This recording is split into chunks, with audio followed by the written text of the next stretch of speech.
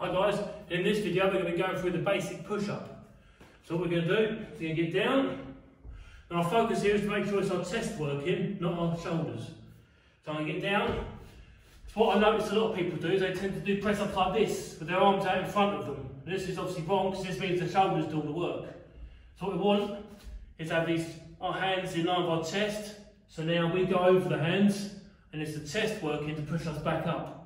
We also need to focus on our body being a plank, so we're not down like this while we're doing it. We're not up like this doing it.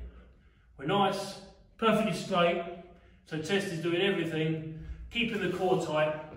If we struggle with press-ups as a starter, we can always do them inclined. Obviously I've got a bench, as that's all I've got in here to do them off of. Obviously at home you've got a couch or a chair instead. So what we could do as well, you pretend this is your couch, you get your hands on here. In a press-up position, we come down, back up. Obviously that being inclined to make it easier. If we wanted to, we can make it even easier. We can come down on our knees now, if we have to start with. Come down, press up, yeah? Excellent. Thank you for watching, everyone.